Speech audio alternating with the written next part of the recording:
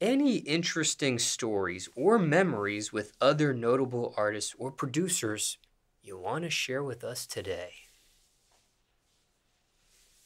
Over your Um, years in the music industry. I mean, I'm notorious for not getting along with engineers because I engineer myself.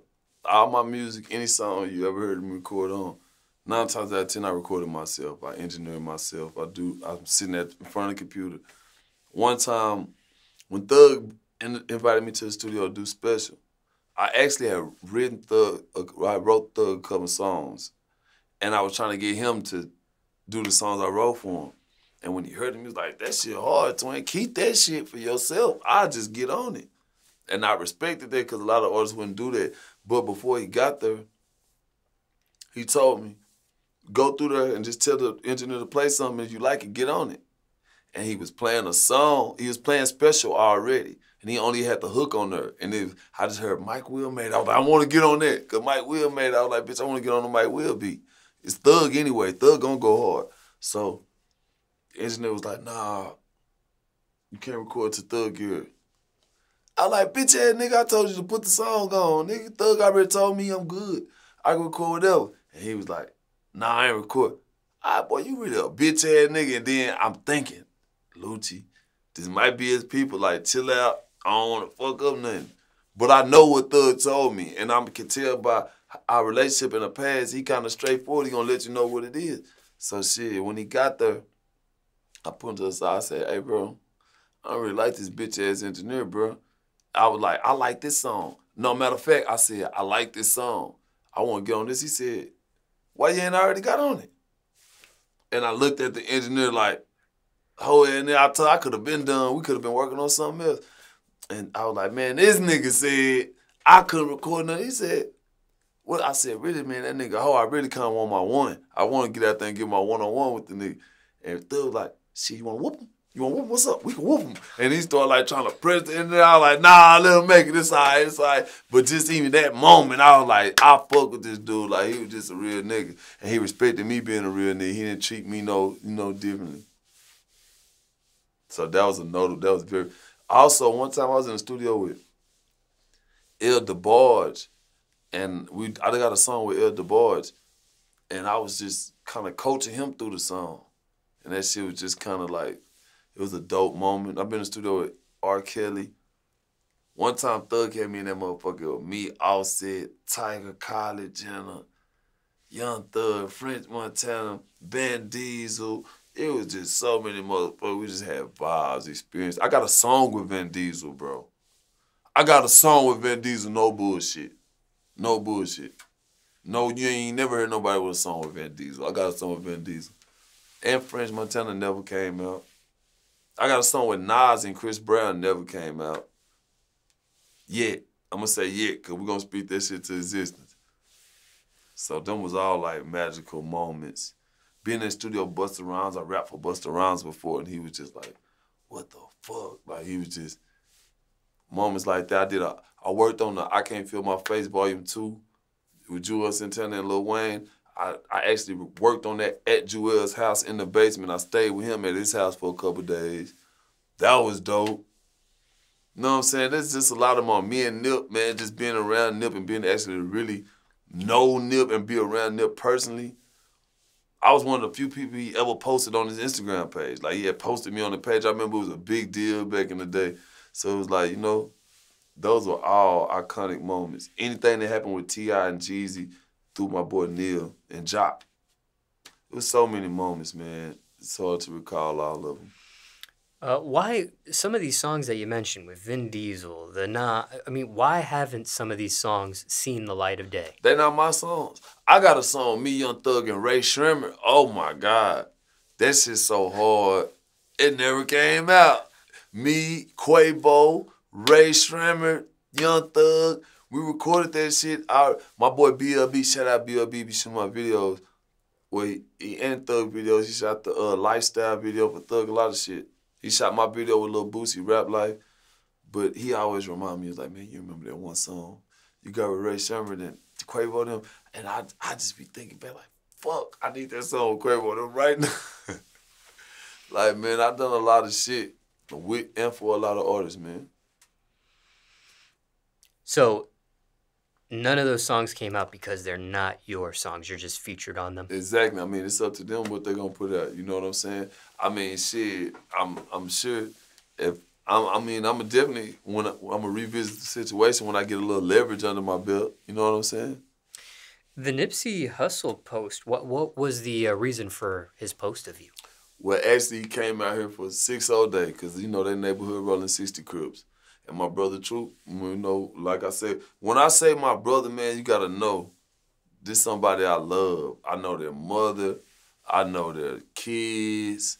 You know what I'm saying? It's like it's a real. Other than Gut is my real blood brother. That's my brother I moved out here with. But if I call somebody my brother, it's somebody I'm very in tune with. But yeah, I met him. He came out here for 6 day. And when I came out here, really wasn't no four tray Crips. I'm four tray. Wasn't no four tray Crips in Atlanta like that at the time. It's now a couple. But like I was just cripping, so I went around the Crips. And they just so happened to be neighborhood. And I had just got shot, so I was kind of on some renegade shit like, I'm not gonna die, bitch. You gonna die before I die. I was kind of on my last straw. So I was stepping on shit like Craig Daddy. Ain't that what old boy said? Stepping on shit like Craig Daddy. Yeah. I was stepping on shit. And they fucked with me. And we became a family. What was Nipsey Hussle really like? Same way he's perceived. He was inspirational, bro. He was one of them niggas that was always talking about something bigger than you thought he was talking about. Like Waka Flocka. Like people got him fucked up. Waka one of the most intellectual people I ever met in my life. Like he would surprise you. He's the polar opposite of everything that you think by hearing his music. You know what I'm saying? And I think a lot of great ones are. You know what I'm saying? But Nipsey was one of the few who could embody both. And I feel like every time I was around him, I was trying to learn some shit. You know what I'm saying? Normally when I'm around my people, I'm teaching some shit. I'm always teaching and preaching. When I was around him, it was like I could, even if it wasn't a lesson in the word, even in his body language and his emotion and how he carried himself and how he treated people, you know what I'm saying? It was something I could learn from. So that was dope as fuck.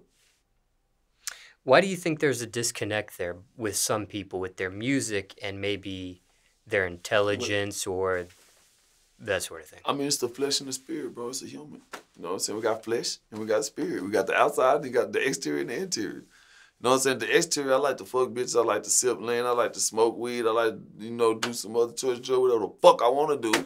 And then in my spirit, I'm like, I know I'm supposed to be teaching these people about God, but maybe telling them about God and how you teach them, maybe showing them God-like ways within myself by being nice and polite to people, by being a teacher to my people around me, by being a nurturer to my kids, by being a leader for my women or whatever. You know what I'm saying? That's being like God. So it's just, it's a balance. It's a balance, bro. And like I got a lot of spiritual music and a lot of other type of music, but a lot of times in this culture, you got to know your market. You know what I'm saying? So me, I'm more strategical. I know my market. So I would much rather, I'm going to get them what they want, but then in exchange, I'm going to give them some of what I want. You know? So that's how I try to look at it. And what culture are you referencing here? The hip-hop culture, the music culture, the urban culture. And I believe urban, I hate that shit because it was really a word I feel like was not created, but it started being utilized in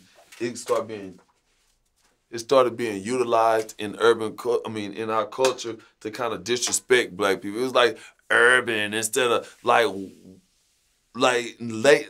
It used to be okay, you had pop, urban, R&B, woo-doo, but in black culture specifically, as of late, the last couple of years, urban, it's a culture thing. It's an urban and culture. They're using this word to kind of, it's almost disrespectful. You know what I'm saying? But as black people, like we did with the word nigga and a lot of other shit, we owned it. You know what I'm saying? We're like, okay, we took it, but we shaped it to what we wanted to. You know what I'm saying?